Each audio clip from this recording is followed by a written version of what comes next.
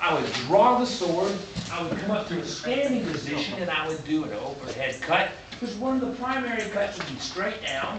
I would then cut at an angle, coming from the collarbone to the hip. I can switch, cut to the other angle.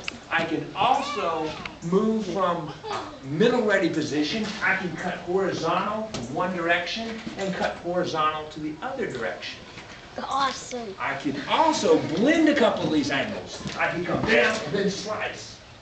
And this was particularly nasty because if we cut from the collarbone down to the hip and then went from hip to hip, the whole body kind of opened up and your enemy was disposed of. But that's what the warriors did. They did a combination of cuts, and then the fight was over with. Once the fight is over with, we needed to take our weapon and put it back in the sheath, which is really one of the most important parts, and I haven't practiced in a while, is try not to look at it, try not to cut your hand and sheathe the sword.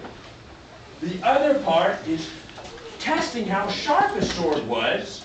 We're going to test the sword sharpness right now. And my edge. And we're going to see if we can cut this piece of pineapple here. Let's see.